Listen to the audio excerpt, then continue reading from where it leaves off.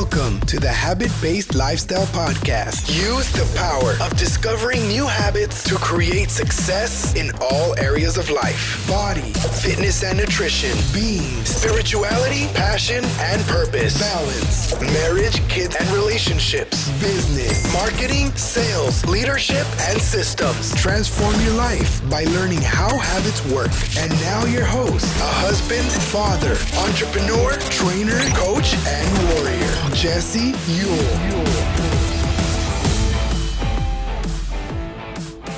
Welcome back to the Habit-Based Lifestyle Podcast. I am your host, Jesse Ewell, and today we're going to be talking about the habit of content creating. Today I'm here with a very special guest, Mr. Brodie Pierson, world-renowned photographer. You work with people who have been featured in Forbes, TEDx speakers, Thrive Global, and clients who have been on Gary Vee. He's a brand strategist, brand photographer, podcast host of the Branded Podcast. Hey, welcome, man. Thank you for having me. I'm pumped to jam on content today. Let's get it rolling. Yeah, that's quite the intro you have, man. Yeah, I know. I started off as a. Do you want me to tell my story in the background? Yeah, we're gonna get into it. Yeah. So I grew up on a ranch. So we were actually talking about this. I grew up on a ranch up in Canada, and I always like to tell this story. Where my family grew up, I was the only person in my grade 10 class. So our teacher would beam over a screen to us. So I always like to tell people that the closest grocery store to us, 45 minutes away. Oh, wow. Yeah. So pretty, as you can imagine, pretty isolated out there. But my mom gave me a camera when I was 15 years old. Okay. And I was like, okay, cool. I want to try this. And another shocking story. I have 4 sisters. So I would study YouTube in my free time. So I was the only person in my class, right? So have all this free time when you finish your work. So I would study YouTube, and then I would say, okay, sisters, let's go. And I would practice. So I got really good and started posting on Facebook. And this is kind of where the whole topic of content comes into play. So I started creating content on Facebook, and I started booking out a lot of weddings. I was like, okay, cool. I was 17 years old, had a fully booked out, photography business in weddings. Wow. Yeah. So I got in there, and then I was like, I don't really like this. It's not my favorite thing. Went to university, and my sister introduced me into this whole kind of online coaching space. So she's a leadership coach herself, and she was going to all these conferences around the world. And she showed me this photographer. And at the time, there was not a lot of people who are doing brand photography, maybe like 3 other people if you Googled it. Now it's becoming more popular. More people are showing up, right? Because the industry is booming. But when my sister showed me this other photographer mixing this whole business side and the photography side, I was like, cool, like I can do this. So she was going to Florence, Italy, and she put my name in a hat there, and I got 5 clients over in Florence, Italy. So yeah, so I was shitting my pants because one of my clients that I booked there was she owned like a multi-million-dollar magazine company, and I had no clue what I was doing. Okay. Absolutely no. I was like, well, I'm going to slap together this Word document and hope the best, but ended up crushing it there in Florence. And then that just kind of snowballed from there.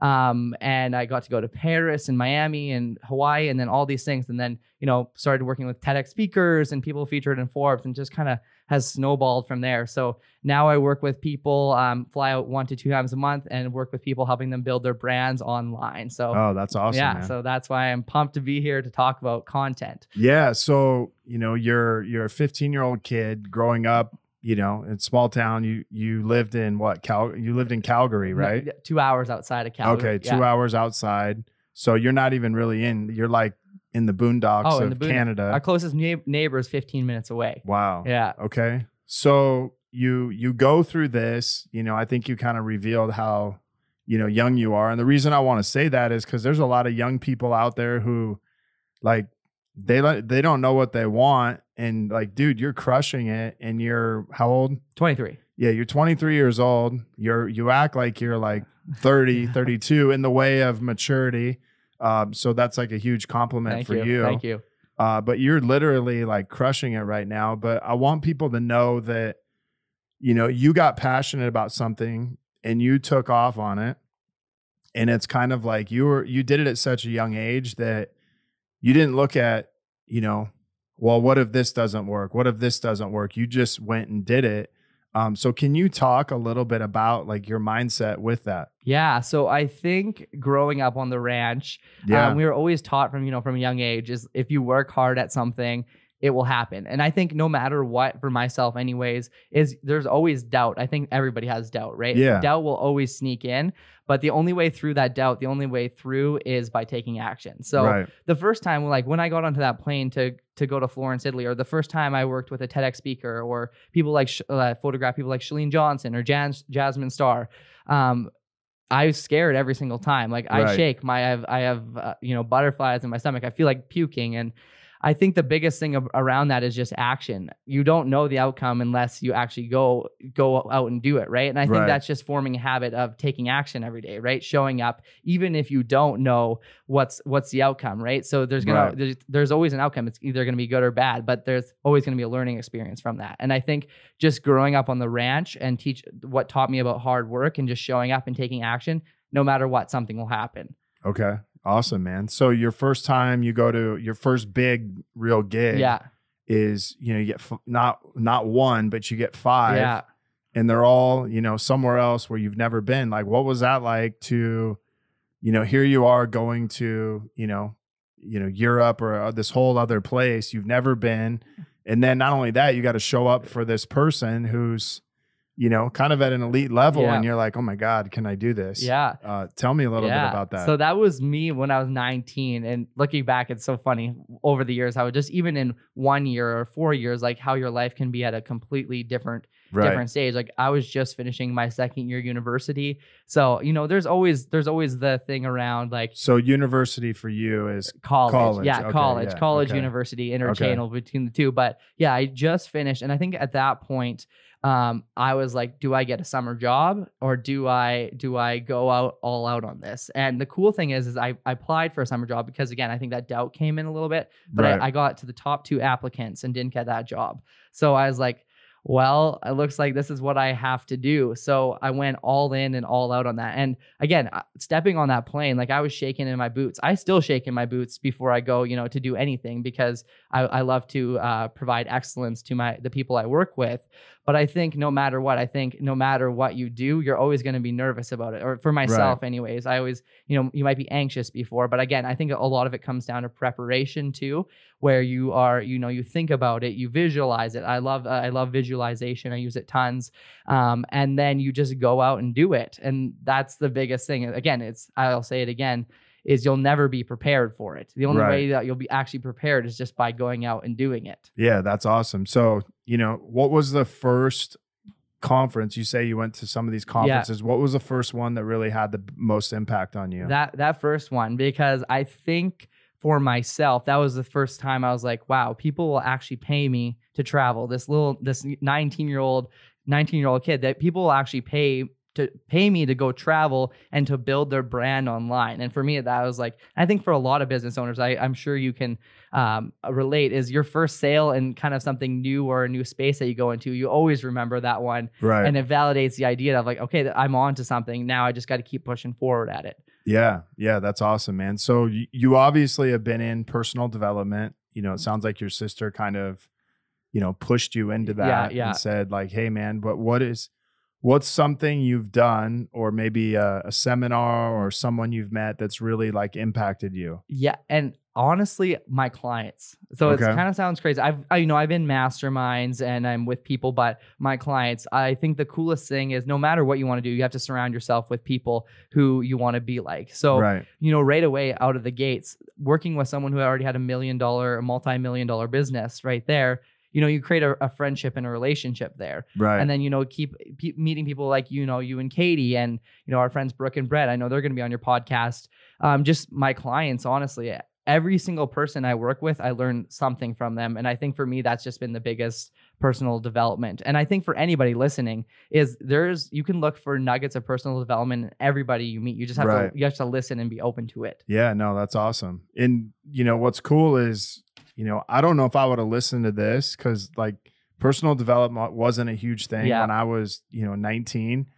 I don't know if I would have really listened at 19. like you did. I would listen to guys, you know, about working out and stuff like that. That was like where they got credibility. But anybody else, I'd have been like, oh, I kind of already know it. So the fact that you've, you know, put yourself in a place to where it's like, hey, I'm going to listen to, you know, whoever I come across with, I'm going to take something away from them and I'm going to learn to apply it in my own life. That's pretty big, man. Cause I don't know if I would have done that at 19. I don't know if I would have done that at 23. You know, definitely now, I do that, but it's like, I'm watching you at 23. I mean, we just did a photo shoot and I'm watching you and I'm really like looking at, okay, like there's no way this kid's 23, you know, he's like very professional. And if you guys like, I am actually giving Brodie a plug because he's very professional. Everything he does is like top notch. He's always, you know, on his A game. And it's really cool to see that. And I want you to see that because like I see that in you. And I've had like my own business for 12, 13 years. I've hired other photographers. But it's like, dude, there's a difference between you and anybody else I've worked with in that side of it. Thank you. Appreciate that. So I wanted to have you on because, you know, creating content is a huge thing. You know, now we have, you know, almost 50. I mean, we probably have more than 50 if you start factoring in email and all TikTok, these other stuff, but we have over 50 ways to organically reach people. And everybody always asks, hey, what's the best? And you know, what's your answer on that? My number one answer is wherever your ideal client's hanging out. Okay. That's my number one. You know, it could be Facebook, it could be Instagram, it could be LinkedIn, it could be TikTok, right? But the number one thing, again, it always comes back to first you have to nail who you're talking to online. So when I advise with people and do brand strategy sessions with people, it's okay, who are we talking to? What's their biggest problem that they have and where are they hanging out? Okay. So once you know those two things, then you actually can start creating the content. And then you can, on the third thing, if you know where they're hanging out, that's where the platform that you have to be. So I always say master 1 to 2 where your ideal client is if you're just starting out. And then once you've mastered one of those two, you have a system and a structure and you delegate that out. Then you can go into other things to drive other traffic to your website or to your blog or whatever it is that you choose. Okay, awesome. So, you know, number one is, you know, hey, it doesn't matter which one it is. It's just which one is more likely to have your ideal client avatar hang out. Yeah. So, so with that, you know, what's kind of the next strategy after you kind of figure out your avatar, what platform? You know, you talk a lot about consistency. You're always, you know, putting yourself out there. Like, how does that actually work? Yeah. So once, and this is my belief for anybody, is if we're not, we all have to become content creators. So in this century, in this day of age of business, if you are not creating content or having content out daily, or bi-daily, or like, you know, we'll like just say daily, your business is going to die. And I think it's just a fact of the matter. I mean, yeah, sure, there's other traditional ways that work, but at the end of the day, no matter if you're a personal brand or a brand or you own like a multi-million-dollar brand, if you are not creating content every single day, your business will die.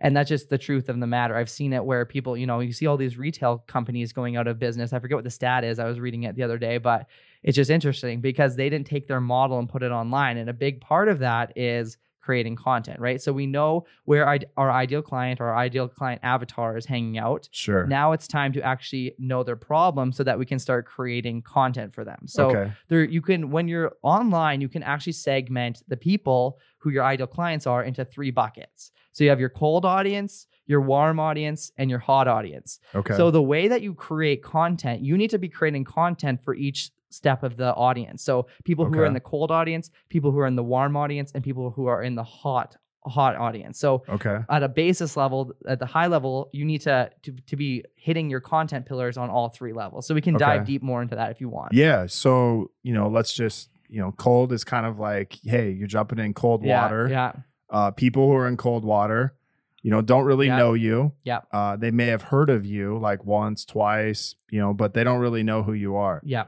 And so how do you kind of go about, you know, getting those people? So when it comes to content creation, this is a big part of the habit of creating content.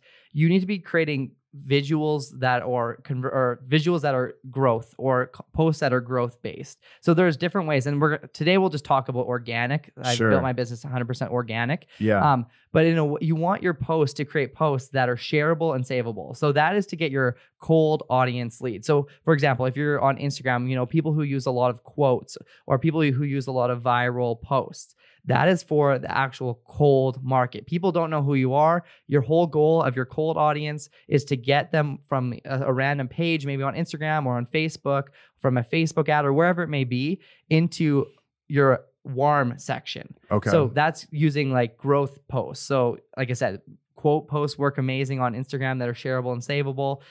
Videos that people are more likely to share, those are awesome for growth. That just makes people aware of who you are. Right. So that's what I would recommend for people if you're just starting out. Like, okay, I don't have a lot of people coming in the cold audience. Well, you need to think of, if you're doing organic way, what are posts and whatnot that people will share? Right. Because here's the thing. A lot of people, and this is what I specialize in, helping people going from warm to hot leads. Yeah. The warm leads is where you start having more of like personal brand photos, letting people into your story, educating them, all that kind of stuff. But again, the big part of that where people miss out is that whole cold audience, and that comes from like shareable and savable content. Yeah. Can you give an example of what a cold post to, maybe warm? Yeah. So a cold post, for example, could be something that's strictly educational. So give me a topic. Well, we're on habit-based lifestyle. So let's just say habits. Yeah, habits. So 3 ways to form a new habit. Okay. So for example, that could be your headline, right? And you would have a graphic that people would be more likely to share, like on their Instagram story or on Facebook or LinkedIn or whatever it is that you're going for. So that would be something that people are like, okay, cool, I'm going to save that, or I'm going to share that with a friend, right? Because it's a quote post. It's something that, people can resonate with. It's not exactly you. Yeah. That's in one of the other things I've heard. I don't know if I heard it on your podcast. I think I did, was to not put your logo on those. And maybe even, I think it was just your logo or your website, because that made it seem like you were, trying to kind of like push them into that space. Yeah. I think it's not always bad to have your logo in there. I don't know if I've said that on my podcast. I don't know. Maybe I have. I don't know. But I think if you could have anytime brand recognition, that's awesome. But again, as soon as you put something in like that, people might be less likely to share because like it's a business, right? So some really, really good examples of this in the industry I work with is, if you go to a page called like bossbabe.inc, they have an amazing content strategy. So for those of you listening right now, I know it's all nice and pink and stuff, but it's an amazing example of how they use growth content to funnel into their warm audiences. Nice. And that's bossbabe.inc. Yeah, like, dude, you work with all these. I know some of the women you work with, but some of the other ones, I'm like, I don't know who the hell that is. Yeah. But that's a good example, awesome. Right? So then, because again, it gets people sharing and saving. They'll come over to your page, and then that's where they get to know, who Jesse is, who Brodie is. They choose to click the follow button. Okay. So then we let's say we get them into the warm place. Yeah. And then what's kind of the goal or the outcome there is, I know it's to get them to the hot. Yeah. But like, how do we get them there? Yeah. So for our industry, for example, in the coaching space, I would say considering someone a hot lead would be getting on a sales call with them. Right. They're visiting your sales page. They're taking action. Yeah, exactly. Yeah. So that's more of just like using your call to actions to get people into the hot leads. Those are people who are reaching out to you in your DM. You're having a conversation. Those are people who are, maybe on your email list, opening your emails. Sure. So your call to actions to those people should be, sign up for a sales call, sign up for maybe another email list, or for that webinar that's an hour that you're going to sell into. But where a lot of people miss out on is the middle phase, which is the warm market or the evaluation stage, where a lot of people, there's tons of options out there nowadays. So in your evaluation stage, you should be using a lot of social proof content. So an amazing book for how to influence people is by Robert Cialdini. It's amazing. I think it's on persuasion. So one of the best ways to persuade people is showing social proof.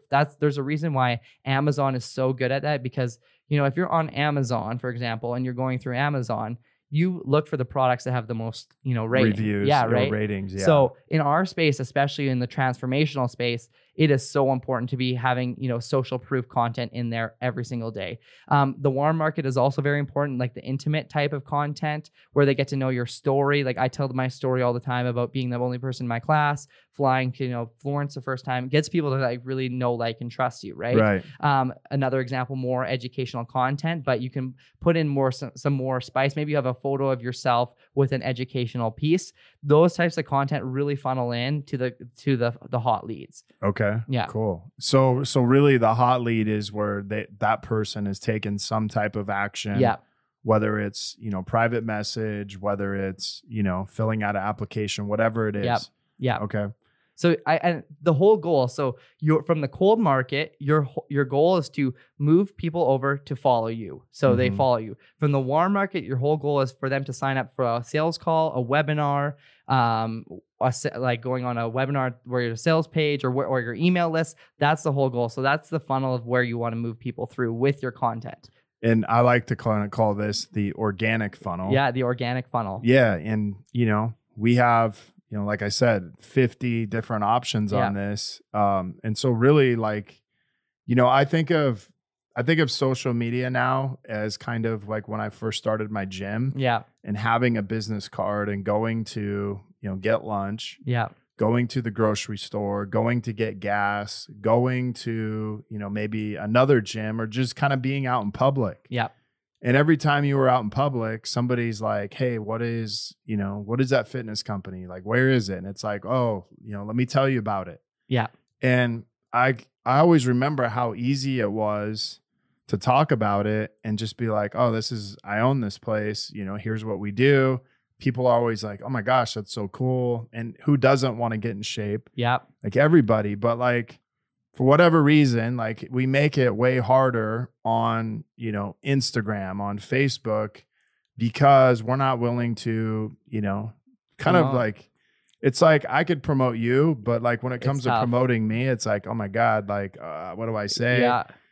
It's like, what do you do? Oh, I, transform people's lives. Yeah. They're like, well, what does that mean? Yeah. It's like, well, dude, what do you think it means? Yeah, exactly. And I like that you brought that up, because for anybody who feels like that, if you're listening, you're like, I'm too scared to tell people of what I do. Right. You're doing a disservice to them by not telling, because they might need your services, or they might know of people who need what you have to offer. But I know what you mean. It's one of the hardest things. Yeah. And to get around that, I would go with, for anybody who struggles with that right now, as I would create an I help statement.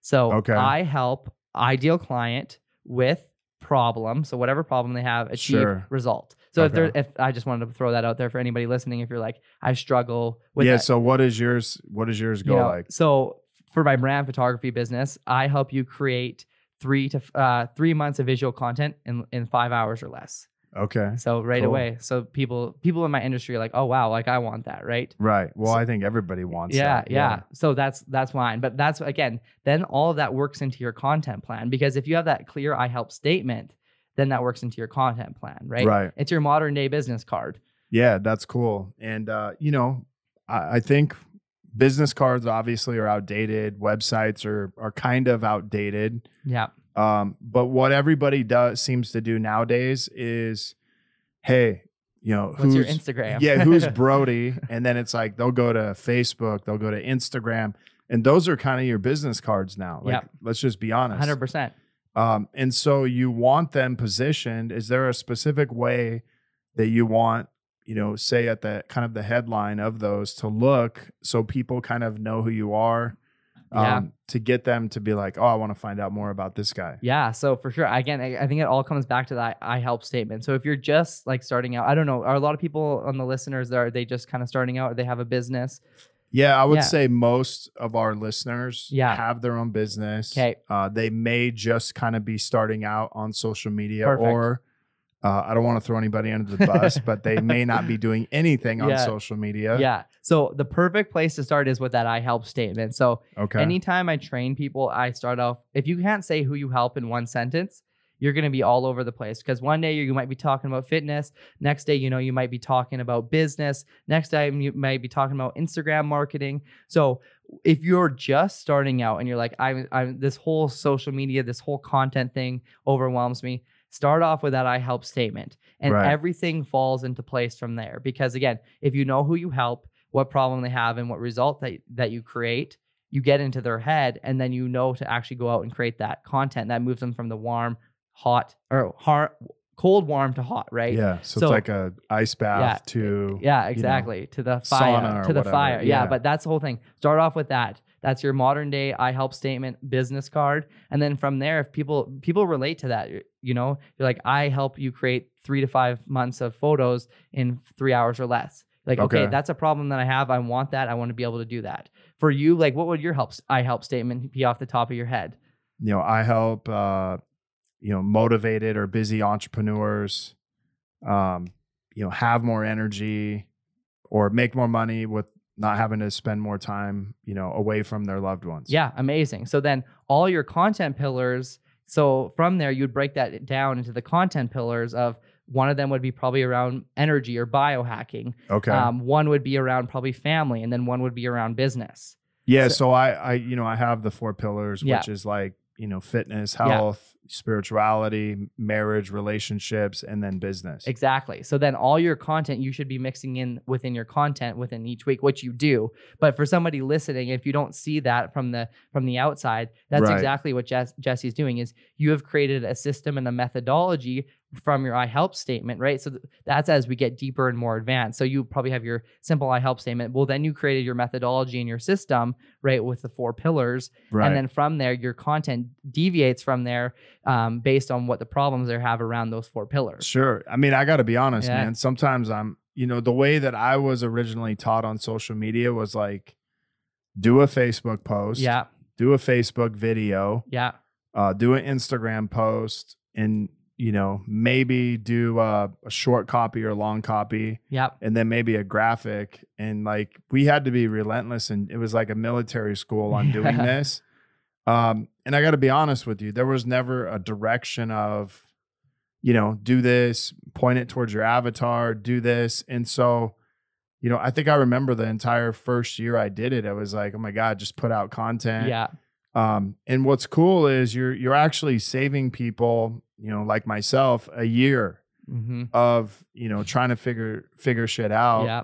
And it's like, no, figure out your target, figure out the one place where that target person hangs out. Yeah. And then start there and just stay there until you've had enough success that you're able to move to the next thing. Yeah. And that's, I think, where we can really, really bring in habits here. What I see the most common thing is people will, go for a month's time. So they'll say, I've tried it for a month. Well, no, you have to form a habit over 6 months to a year, and then, ask yourself, well, is this working? And of course, it should be working within probably a month. Like, you should be getting some traction, but it's not going to blow up. Like, you're not going to be a Gary Vee or a Tony Robbins day one if you're just starting to post. Right. But that's where you have to become, form such a good habit of being able to show up every single day when no one's watching. Right. Because 3 to 5 years from now, there's going to be eyes watching. And you'll thank yourself for showing up every single day. Yeah. I mean, dude, if you're like, it's like, I remember days where you would post, it's like, oh my God, this was awesome. Like, this was one of my best posts. And then you had like a half a person liked it. Yeah. They liked it. And then they took the like away, and you're like, oh my God. You're like, thanks, Mom, for liking it. Or it's like your whole family or your network that likes you. And it's like, okay, well, how many people are liking this outside of that? Yeah. So it really makes you kind of second guess, but it also makes you compare, like you said, guys like Gary Vee. It's like, hey, he's got, 1 million likes and I have like 5. Yeah. And it makes you kind of compare, second guess. What do you say to people who, maybe are afraid? What do you think most people are afraid of first? Is like, it's like you always think about the one person. Whether it's your mom, your dad, your brother, your sister, or the friend that you don't even really like, but they're going to talk shit about you. Yeah. Yeah. Oh, it happens all the time. I'll be honest, that happened to me at first too, when I was doing Facebook Lives when my family, we're from the ranch, right? They're like, what the hell are you doing? Like, why are you showing up on camera? So I get it 100%. And I think honestly, it comes down, the biggest person that people are scared of is themselves. Right. It is always, right? I mean, at the end of the day, yes, it's all on the outside. You're worried about people's judgment or what people are going to say, but where does that come from? It's rooted from what you think about yourself, right? Right. And what I always say is what other people have to say and think is a reflection of how they feel of themselves. So for myself, I put my blinders on. I don't even look at other people's content. So if you really, really want to form a habit, don't scroll. That's my number one thing is don't scroll and just become a creator. And you probably hear this all the time, but create more than you consume. And it's the truth. And I think for myself, that has been the biggest thing is if I find myself scrolling for more than 10 minutes, I put my phone away and say, how can I be creating? Can I jump on a podcast right now? Can I write a post? Can I send out an email to my list? Can I send some DMs? I think that's the biggest thing. But at the end of the day, it's always ourselves that we come back to what people are most scared of, right? Sure. It's the belief that I'm not going to be good enough. Yeah. And I would say this, the things that we tell ourselves aren't half as bad as what other people may say to us. So, at the end of the day, I mean, I can remember doing my videos at first. I think the first time I ever did videos, I did like 130. Wow. And I made it like a challenge. Yeah. 130 days straight. I was doing a video every day, and I had all these people like, dude, what are you doing? What's wrong with you? You're going through a midlife crisis. And I just remember like after about 3 weeks, I kind of quit caring. Yeah. And I didn't really think about it. But it made me really like sure of myself when I got on camera, because at the end of the day, hey, like it's kind of like you're exposing yourself, and it's not like now you have Facebook Live, which if you're on Facebook Live, there's no going back and redoing your video. It's like, dude, this is live. Yeah. And really it's kind of like, okay, Facebook's Live's like the vulnerable version of you. Recording a video first and then putting it up is kind of like the halfway in between. Yeah. But yeah, I mean, it's kind of like real life. Even, now you have stories. Can you talk a little bit about stories and what you do, like what the purpose of is that? Yeah. So anything that you do online, no matter what it is, it all comes down, I'll say it again, it comes down to that cold, warm, and hot, or what I like to call is the awareness evaluation to the purchase. So on Instagram stories, this is one of the best evaluation tools that you have for your audience, in my opinion. So people choose to follow you. So that's the awareness, or that's the cold level. Now, where people really get to know, like, and trust you, and where you'll make a lot of money if you want to make money on Instagram, is those Instagram stories. So how I leverage them is I do tons of mini trainings on there. So 2 to 3 times a week, I will do like a minute long Instagram story training on like a topic. So maybe on branding, maybe on, I have my pillars of I help statement, visuals, conversion, like all that kind of stuff. So I make sure I have that in my content every single week. And I'll tell you, for anybody listening, those are the ones that I get backed on the most. So if you look on your analytics, if you have a business profile, you can see how many people tap back, which means that people watched it and want to watch it again. So that has been huge for me. So for anybody listening right now, I highly recommend doing mini trainings on your Instagram stories. But essentially what it is an evaluation tool, which people get to know, like, and trust you through, so that they end up in your DMs. Same thing goes with like Facebook Live video. Any type of video is your best evaluation tool, because that's what gets people to actually reach out to you in the DM to convert them to go into that sales call or to that webinar or to your email list. Nice. So can you give me an example of kind of like your training? Do you have a framework? Do you have a framework that you use for your trainings that you do? Yeah, for on Instagram. Yeah. So again, it comes, I call it the energy framework. So number one, you have to nail your niche, right? So you need to nail your niche and who you're talking to, which we kind of talked about at the start. You need to create the relevant content, educational, intimate, social proof, and then sales content. And then growth. So there's different ways to grow on Instagram. Hashtags, they still work. There's an awesome way to do that. There's, tons of ways to grow. Viral content, which we talked about, the shareable content. But essentially, if you form all of those together, you have people coming over to your profile. When you've nailed your niche, you've created the relevant content, and you're growing. Now it's time to convert people. So people come over to your profile. They're like, okay, I just come across your profile, Jesse. I like what you have to say. I like your I help statement, your content pillars. Okay, I'm going to click the follow button. So now every day I'm going to be looking at your stories to see if, do I like this stuff? Like, what is he talking about? What's the intimate content? Like, what is he showing behind the scenes about his kids, his family? Is he integrating this? Is he giving me some value? If I do like that, then I'll click the link on Instagram, for example, or on Facebook. This works for any platform, but you click the link, they either join your email list, they join your webinar, they join a sales call, however your sales process is. Sure. And then that's how you convert. Okay. Nice. Yeah. Yeah. That's awesome, man. So, you know, we talked about avatars. We talked about, you know, posting and like going from cold to warm to hot. Yeah. And then we talked about, you know, positioning on stories and things like that. Is there anything else that you would add to, you know, there's a lot on social media, let's be honest, but like just to make it simple. Yeah. To make the simplest thing is if you show up every single day and give value, you'll win. Okay. So if you wake up, like every day I wake up and I say, and I make it a habit, I'll bring that habit in. I make it a habit to say, how will I serve my audience today? I ask myself that one question every single morning. Okay. And if you show up and actually fulfill that question, doing a training, going on a podcast, pitching to be on a podcast, doing a mini training on your stories, you'll win no matter what. Okay. It's my true belief. So it comes down to that one thing, show up and how do you serve? Yeah. How long have you been on Instagram?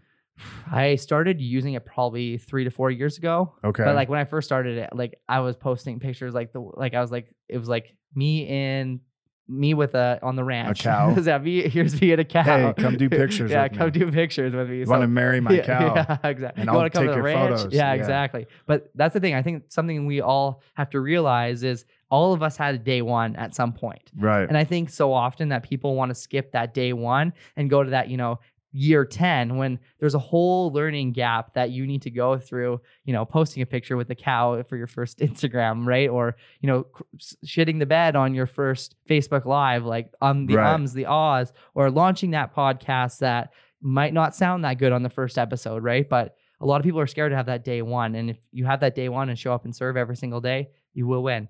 Yeah. I remember a friend of mine actually told me on my first live video, he's like, dude, you sound like a drunk Canadian. You said and a like 300 times. Yeah. And I said, oh man, and then I was like, I don't think I ever want to do a video again. Yeah. Yeah. And then that was what actually made me do the 130 videos, like 130 days straight. Amazing. And that's like, I'm going to prove this punk wrong. Yeah, I love it. And that's the thing too. And I think another thing, like in this little tidbit, is I don't take criticism from people who aren't in the ring. People aren't doing let's see you go do a Facebook Live then and see it. Let's count your ums and ahs, right? So of course, I mean, they're doing it out of a place of love, but I always say, you do have those people come up every once in a while. Yeah. Like the spell checkers are the ones that really like bother me the most. They're like, hey, you spelled this wrong. And I said, hey, I haven't seen you post anything for like a month. So unless, you want to post every day, like, hey, shut the hell up. Exactly. But I can't do that to my wife. No.